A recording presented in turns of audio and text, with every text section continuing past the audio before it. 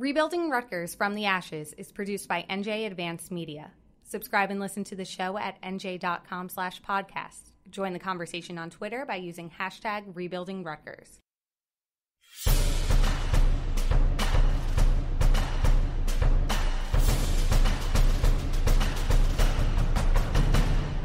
The last time Rutgers was in the national championship conversation was in November of 2006. The Scarlet Knights were the 15th-ranked football program in the country, preparing to welcome 3rd-ranked Louisville to Piscataway for a Thursday night game on ESPN. Both teams were 8-0, and each was eyeing a major bowl game. The stakes were high, the anticipation was even higher. By the end of the night, Rutgers fans were left with a memory they'd never forget, a 28-25 win many consider the greatest in school history. Welcome to Rebuilding Rutgers from the Ashes. I'm Joe Giglio. It has been a decade since the phrase Pandemonium in Piscataway was first spoken. At the time, Rutgers had never beaten a team ranked as high as number 3. NJ Advanced Media reporters Steve Politi and Ryan Dunleavy spoke to many of the key figures in that Rutgers-Louisville game, including players Ray Rice, Brian Leonard, and Mike Teel. Now, on the 10th anniversary, we take you back to that memorable week. Here's Steve Politi. Brom under center, takes the snap, drops back. Yeah! He is sacked! Yes! And the Scarlet Knights win it! There is pandemonium in Piscataway! Rutgers has knocked off number 3 Louisville, 28-25, and they are going insane at Rutgers Stadium. It is the biggest win in school history, and in the Greg Schiano era, they came all the way back, down 25-7, and the Scarlet Knights have pulled it off. They are 9-0, and they continue to chop away. Admit it, if you are a Rutgers fan, even 10 years later, listening to that gave you chills. You were transported back to one of the happiest nights of your life, to a stadium teeming with emotion, anticipation, and yes, pandemonium. And make no mistake, you're not alone. I still have the DVD, where I watch it. I remember my whole perspective of college football just changing in that moment, and it's an undeniable feeling, and it's one of the moments where just where they're at now and where they're going, that's a moment that just like no one can ever take away accomplishments or achievements, but that moment for Rutgers football program will forever be remembered and be part of Rutgers history forever. That's Ray Rice, the star running back on that Rutgers team. He considers that night one of the best of his life. We talked to about 20 people involved in that moment, both on the field and off it, and nearly all of them say the same thing. The Rutgers-Louisville game on November 9th, 2006 is the rare big-time sporting event that not only lived up to the hype, but exceeded it. Rutgers was down big, then stormed back, then defeated the number 3 team in the nation on a field goal with 13 seconds left. Fans rushed the field, then had to race back to the sideline when 1 second remained in the clock, then rushed it again. But that game is something else, too. It is the high water mark for a program in its 147th season. Rutgers, the birthplace of college football, had never won a game that big before or since. On the 10-year anniversary of that victory, current head coach Chris Ash is trying to recapture that magic and put the Scarlet Knights back into the national spotlight. To understand the significance of that game, you have to know a little bit about Rutgers football history. This is the program that helped invent the sport, playing its very first game in 1869. But from there, it gets rocky. A Rutgers fan in November 2006, regardless of his or her age, had never seen this program win a single bowl game. Meanwhile, the memories of the struggle, a 1-11 season in 2002, an 80-7 loss to West Virginia, a Sports Illustrated story with the headline, "Can Rutgers Ever Win?" were fresh. Greg Schiano, then the head coach, was supposed to change all that. But would he? Brian Leonard, a talented running back from upstate New York, was one of the first high school stars to truly buy in. I know a lot of people thought I was crazy for going to Rutgers. I had other options to go to college, and I just believed in Coach Schiano and what he was telling us, and I believed in his philosophy and his vision. And I really dreamed and I hoped, and I really saw the same vision Schiano did, and that really came full circle to that night. Rutgers was on nobody's radar when the season began. But week after week, the Scarlet Knights kept winning. They even cracked the top 25 rankings, but making people believe this team was for real was a much harder task. Yes, they were 8-0, but few experts believed they would give Louisville, ranked number 3 in the nation, much of a game. On campus, the anticipation was palpable. Students camped out overnight to claim their tickets, and when Schiano showed up with free pizza around midnight, he was greeted like a conquering hero. Rutgers, which had struggled for years to get anyone to go to games, even added temporary bleachers in the end zone to accommodate extra fans. The players, defensive lineman Jamal Westerman said, noticed that during practice. I've always heard the stories that, they were giving out tickets at Subway. You get a $5 footlong and you get the tickets to the game, but for that game, in the practices throughout the week, they put in the stands in the end zone. So we're like, extra stands? I mean, man, this is going to be packed. This is going to be loud. And, as a defensive, group, we knew the fans were going to come out for this game. So that week, we worked in practice on not only communicating verbally, but a lot of nonverbal hand signals. Kevin McConnell, who was then an associate athletic director, remembers how he used to take game film into Manhattan and hand deliver it to local TV networks in hopes that they would air a clip or two. But that week, ESPN was televising the game in primetime, and all the local stations were doing live shots during the nightly news. The one that keeps sticking out in me, just because of my media background, the satellite trucks lined up all across the artificial turf field, F3, and that you could not get any cell service. But there were TV trucks. I mean, it was, obviously everybody in New York, all 6 New York stations. It was Philly, it was ESPN, that's the one thing that just blew my mind. When you just looked, and it was like Satellite Row, and it was just, there had to be 16 to 20 satellite trucks. Now that you were lucky to get one satellite truck. And now there's 16 to 20 lines. That, to me, that one sticks out in my mind more than anything. And there were a lot of things that stuck out in my mind, but that's the one that really hit home to me. Like, oh my God, we've arrived. We are, we're big news, and everybody's going live from the stadium, and that I thought was impressive. But maybe the biggest attraction before the game was the arrival of Mike Francesa and Chris Russo, the top sports radio duo in New York. They had never done a remote broadcast from a college football game. When Rutgers was a topic on Mike and the Mad Dog, it was almost always just to mock the football program in Piscataway. In case you don't recognize the voice, this is the Mad Dog. Remember, we had a lot of people didn't like us because we thought we were anti-Rutgers. Because Mike Teel was the same way. We never thought Rutgers was that big a deal. So a lot of the fans didn't like the idea, that we were basically jumping on the bandwagon. So they were kind of torn. On the one hand, they perceived that they had arrived at a big-time ESPN, Mike and me. They loved that. But there was another section, another group, the feeling that we were, in fact, jumping on the bandwagon. And we never were on Rutgers' side. We always picked on Schiano and all that kind of thing. So why, in fact, should we now be part of it? So half the fans loved us there, the other half of the fans said, what the hell are they here now for? It was weird. We sort of were beloved in one half and hated in the other half. In a lot of ways, the story of Mike and the Mad Dog anyway. Everything just seemed to come together that week. A huge rainstorm had drenched Piscataway, but it came the night before. The major bowl scouts, those influential college football power brokers, had chosen this night to visit the stadium. The signs on the New Jersey Turnpike read, "Go Rutgers, beat Louisville." Oh, and the Empire State Building? It was lit up in red. When the team arrived at the stadium, McConnell was worried that the crowd rushing to greet the players might actually start rocking the bus.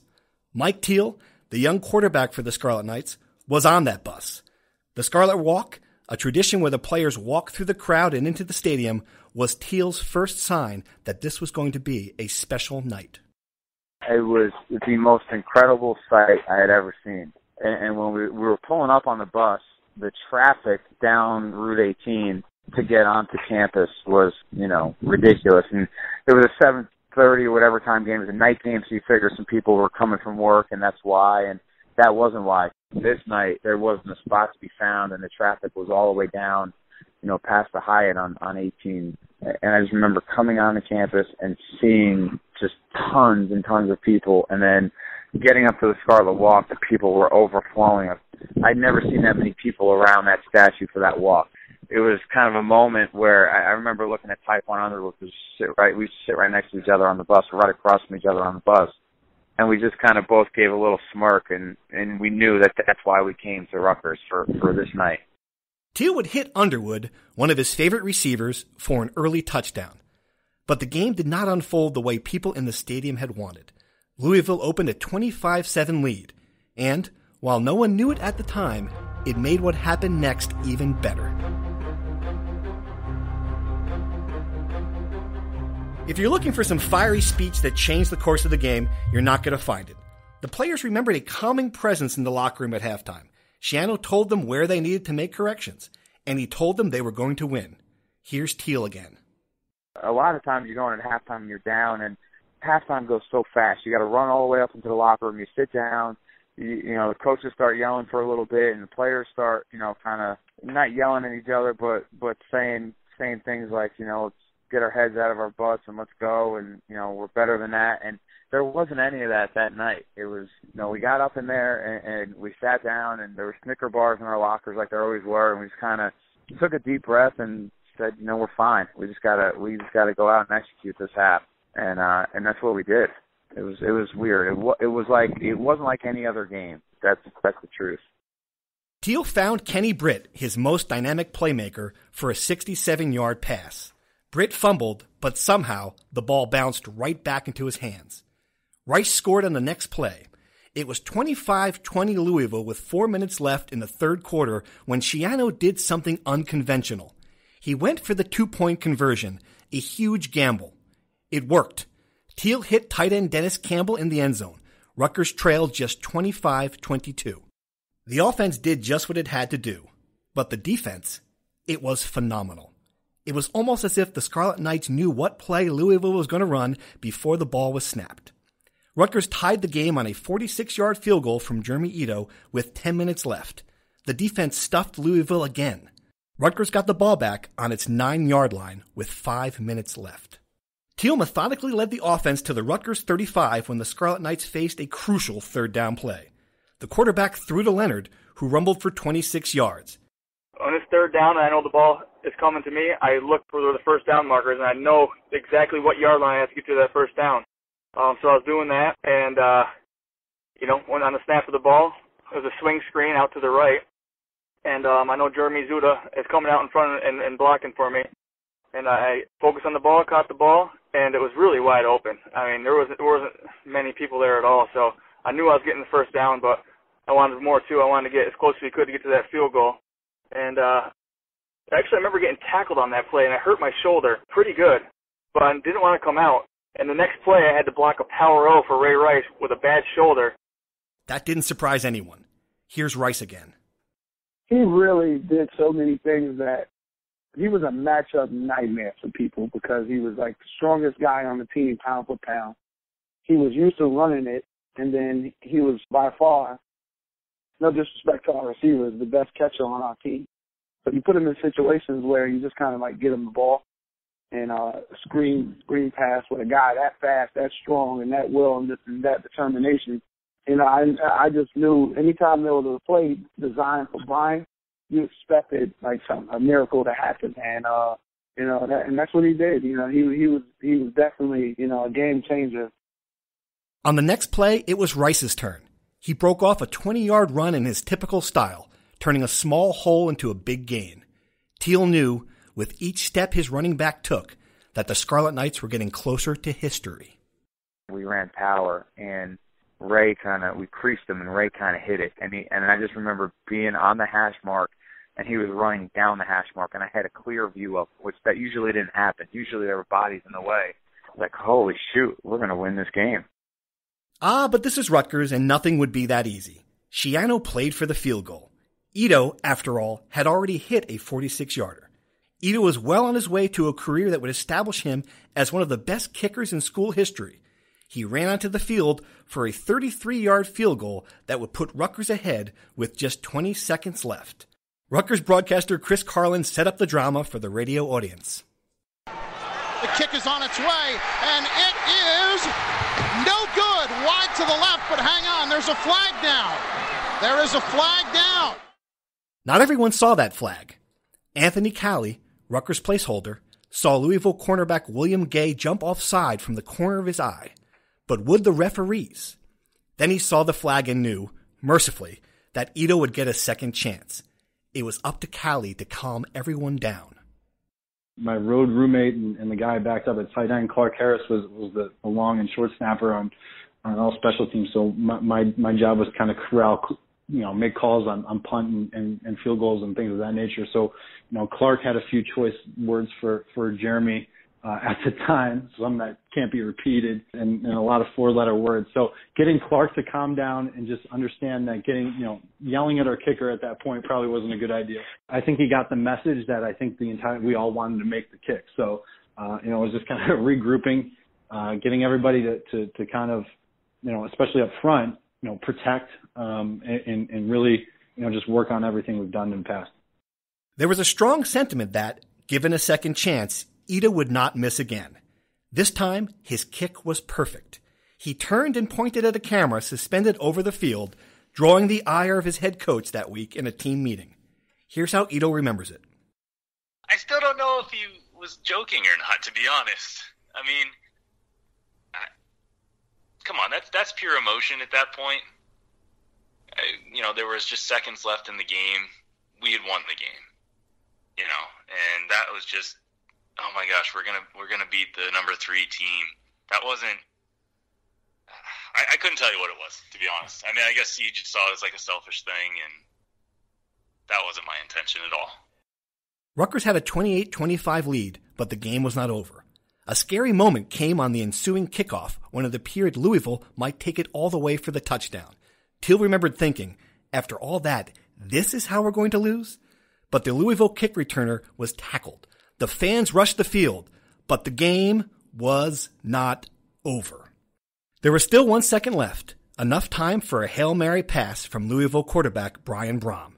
Here's Devron Thompson, one of the key players in that defense, describing what happened. He's going to throw a Hail Mary. We knew he had the arm and had good receivers, so usually teams run prevent defense. You see it all the time, like college football a couple of weeks ago, people go prevent defense. So we had talked about it being in that situation with Shiano. Me and Shiano, was like, okay, well, we need to bring pressure in this situation. We don't need to just sit back and prevent. We need to bring pressure and make the ball come out quicker, so get to him before the ball gets deep. And when I got to Brom, I just held on. So he couldn't throw the ball. That was my only goal. I went right after his arm. I didn't really go for a big hit. Wow. I went to tackle his arm so he couldn't throw the ball. That was my only concern. Brom was sacked. Time expired. And then, pandemonium.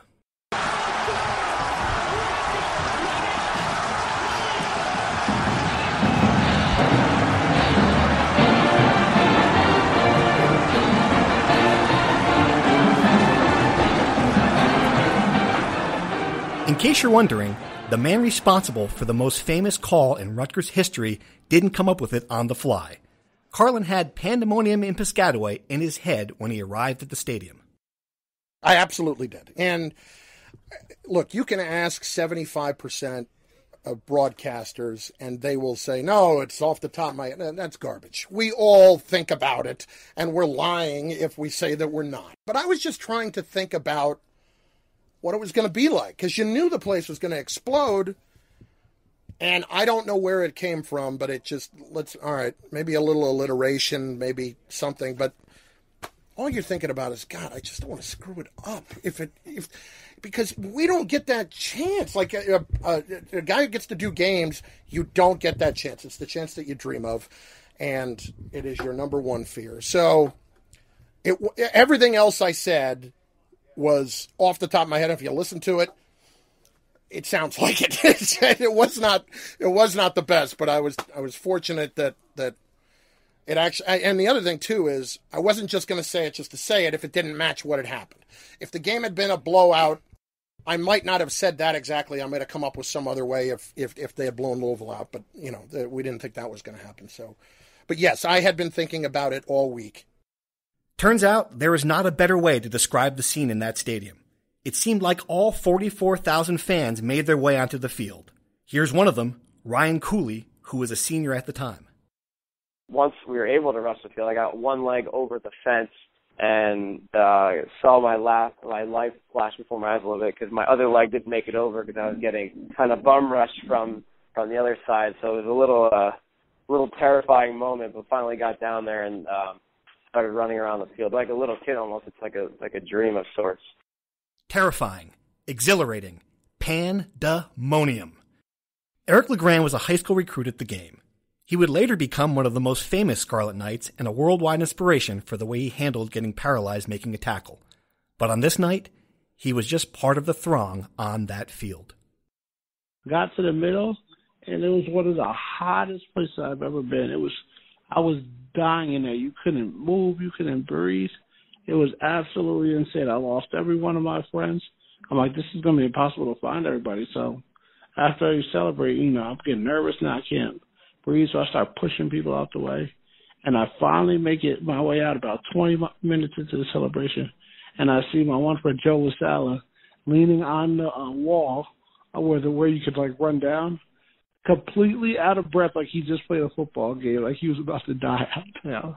And I was like, that was absolutely insane. Imagine now the players. They were caught in the middle of this. Rice just wanted to find his mother, his number one fan. Teel had a state trooper protecting him, preventing his own father from hugging him. No story, however, compares to the one Westerman tells. As you're high-fiving your teammates, and okay, one guy jumps on you, you're like, oh, okay, cool.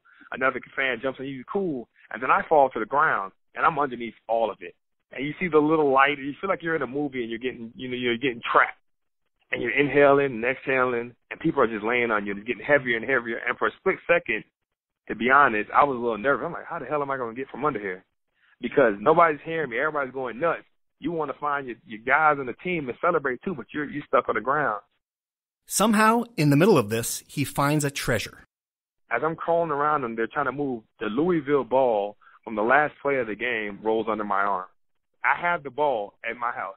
So I have the ball, and I literally start poking our fans in the ribs, just pushing it against them to get guys off of me. And I'm poking them. You break out of out of everything. You get that last, that breath of fresh air where you're like, and then you're just screaming, you're happy. I think somebody stole my mouthpiece because it was on my helmet. People are pulling for your gloves. Let me get your cleats, let me get your helmet. You're just looking for your teammates, and everybody's going nuts. And you're just out there, and it's probably, one of the most satisfying, things as a college football player because you don't really see that in the pros. The party continued when the field cleared. Remember, this was a night game. The players didn't get off that field, back in the locker room, and showered until nearly 2 a.m. And still, the celebration raged on. Teel found out the hard way. Finally, when I did go over College Ave, I couldn't get across Easton Ave. It was right between Nightclub and Scarlet Pub. There were a lot of people still. This was about 3 o'clock in the morning. There were still a lot of people out on the street. And I rolled down my window, and one of the New Brunswick cops, I guess, recognized me and kind of made a big deal. So I got out of the car and started taking pictures and hung out for a little bit. And then finally they let me cross the street. Bob Mulcahy, the athletic director at the time, found in the locker room the unproven coach he had hired 6 years earlier. They had suffered through the 1-10 season together through the years of being a punchline across the nation. The moment afterward in the coach's room was one of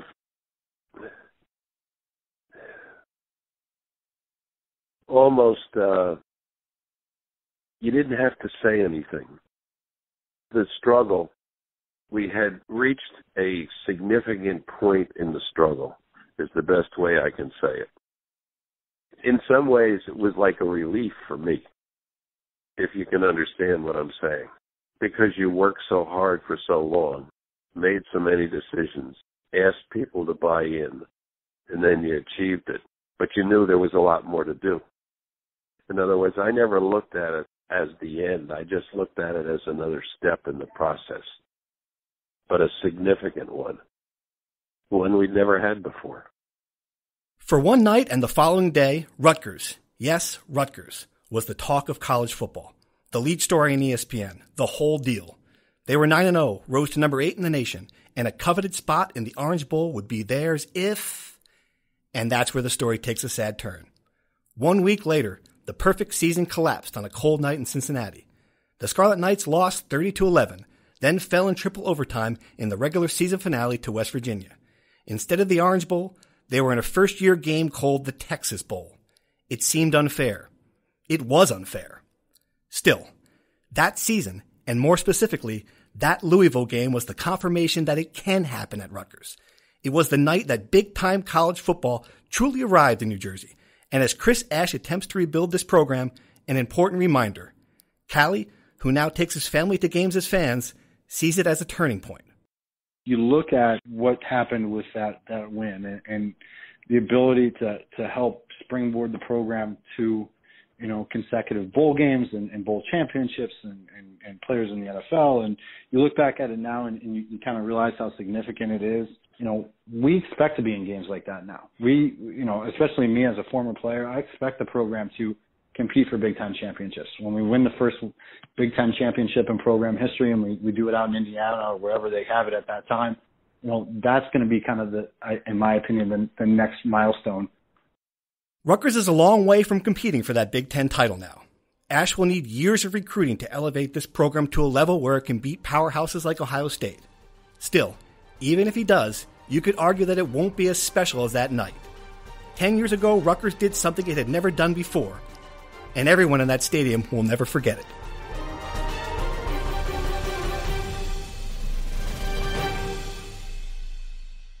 Steve, what are your memories from that night? It was so memorable. So many things happened. We just went through and heard so many of the players and people involved there. How about for you covering that? It's funny. It was a night game, so it was a very difficult deadline, and I knew how important it was for the program and for Rutgers, and I wanted to chronicle it as best I could. So you have to go down through the stadium stands to get across the field to get into the Rutgers locker room, and I couldn't physically get through the field. And I started to panic because I'm like, how am I going to get in there to interview the players and the coaches? And it took me like 15 seconds to realize, no, the story is right in front of me. It's these people on the field. It's the joy. It's the hugging. It's the rejoicing. Everyone was just so happy. And that's what sticks with me for a fan base that has really gone through a lot and waited a long time for something. Just the joy. And it was really something to see the people celebrate that victory. Was there a moment in the game, because we just heard all those stories and going back through the game, and I think all the memories came flooding back. Was there a moment in there, maybe in the moment for you, or now looking back during this episode here, where you realized, oh, wow, they really might win this game because they went down early and it took a comeback, and they weren't supposed to win the game, even though it turned out in an incredible fashion. Right, yeah. I had a fun time watching the game again to do this because you forget so many different moments. And what stuck out to me now was after Rutgers scored in the third quarter, late in the third quarter, maybe 4 minutes left, Schiano went for two. Which at the time, you think, okay, he's chasing points. It's a little too early. After the Kenny Britt big play, right? Right, yeah. And he went for two. And it turned out to be a really genius, a move there because they wouldn't have won that game without that two-point conversion. And I think that might have been the moment when you knew something special might happen. But beyond that, just watching it again, just how good this team was defensively in that second half. I don't think Louisville had a single positive play, much less a positive drive during that stretch. And it was just amazing to see that defense just shut down what was an incredible Louisville offense to that point. Looking back, the coverage really was amazing for what that game was and who Rutgers was and really still is, right? I mean, you were there. Of course you were there. We were there covering it. I was at school. I was in college at the time, and I went to school up in Pennsylvania. I remember everyone talking about it. Like, are you going to watch this game? And I was like, I grew up in New Jersey. Rutgers is on ESPN in this game. I'm going to watch this. But how about everyone being there? ESPN, New York, Philadelphia, you mentioned it. Obviously Mike and the Mad Dog with Russo giving his memories. The build-up was a lot of fun, too. The place, the press box was packed. You had the Bowl Scouts there. You had just a lot of interest for the first time about this program because it was so new. It hadn't happened. And people, not only hadn't it happened, but people were convinced that it couldn't happen. So to have this team now 8-0, like someone said to me, the opening kickoff was going to be the best moment of the night for them. And then it wasn't because the game was so good. And it was just such an incredible, announcement that, okay, Rutgers can do this. And I think that's what, I take away from looking back on that now was just that everyone was witness to that moment that Rutgers can do this. Did you sense this coming at all during that season? I mean, they weren't supposed to be as good as they were. And then they kept winning week after week leading up to that game. Did you realize that they could pull that off? Or did that surprise you that they got to that point that year? It's funny. Earlier in the year, actually, I wrote a column just sort of like a gag sort of, hey, here's how Rutgers can go to the Fiesta Bowl and play. And I just went through each win by win. Okay, here's how they beat Navy. Here's how they beat UConn. Here's how they beat North Carolina. And about 7 games through, I started to tell people, like, well, I knew this the entire time. I was just predicting this to happen. When in reality, I don't think anyone could have foreseen all of those dominoes to fall. I think it happened even ahead of schedule for what Greg Schiano had expected for the program.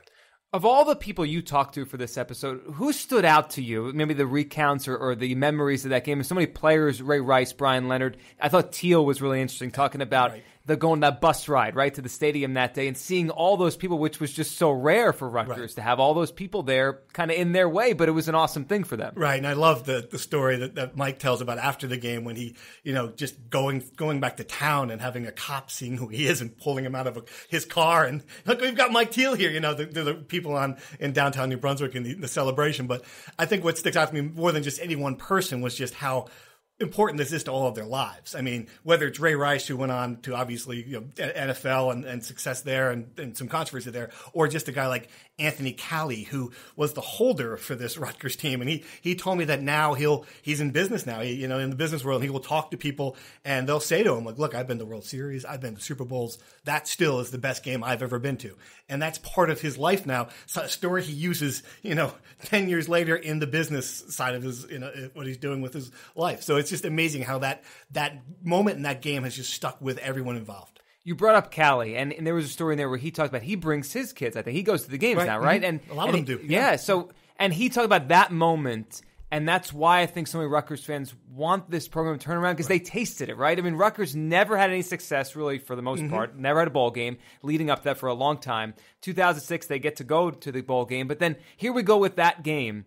And that moment, is that why Rutgers fans, you think, they tasted it, they wanted it again? Because it was so close? Right, and I think the other part of that, they tasted it, they wanted it again, and then they really did, the sad ending to the story is that they really didn't get to the heights they could have. The next week, they lost to Cincinnati, which was just a really depressing, complete opposite environment in Cincinnati, and it was just the one bad performance they had all year. And of course, they lost in triple overtime at West Virginia, which was just a devastating loss. And the Big East had just gone through all that turbulence, so they went from essentially playing in the Orange Bowl to the first time Texas Bowl, and the drop was so steep, and it was unfortunate because I think that's also part of the story is that Rutgers didn't follow through, didn't have that moment where the fan base went to Miami or went to the big bowl game, saw what that was like, that moment where you're playing on New Year's Day, and I think that sticks with a lot of people too. Now we could probably parallel a little bit to what Rutgers was when Schiano first came in and how high they got to the moment we're talking about now to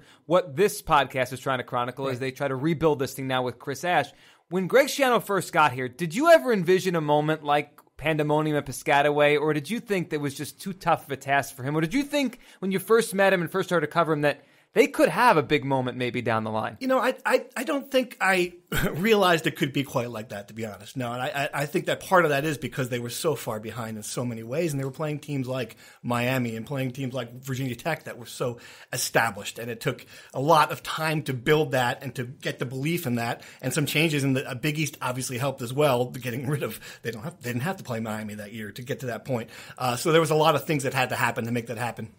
When you look back now, as you did this podcast, and I think this one's going to be one of the more fun ones that our listeners get a chance to look back and relive that day. What was the most fun part for you, looking back on the game and talking to all these different people that were involved? I think I just enjoyed, so many things I had forgotten and so many little nuances in the game. And I hadn't watched the game again. And I sat down on YouTube and I watched it, and it's just amazing the little moments in the game that just come back to you, and talking to people about them, how it was just great to listen to how enthusiastic they were to share their memories. A lot of times people, when you call them, are like, hey, can I bother you for a half an hour? And I'm like, oh, great, here's Politi. What does he want? But really, people were very, very enthusiastic to talk about this. And I think that comes through in some of their answers. We're just great. Yeah, I have a feeling people are going to want to talk about this one and this game for years. Thanks, Steve. Okay, thank you, Joe. Next time on Rebuilding Rutgers from the Ashes. Meet the deep-pocketed donors writing big checks to help Rutgers reach the next level in the Big Ten. They are CEOs of Fortune 500 companies, highly renowned surgeons, founders of tech corporations, giants in the pharmaceutical industry. And they all have one thing in common. They want to see Rutgers succeed. Just ask Ron Garuti, who has given millions of dollars to the program. now is the time. And I like to talk about this being a window of opportunity. Windows don't stay open forever. The Rutgers donor base, the Rutgers fan base has to step up. We're playing in the big leagues now.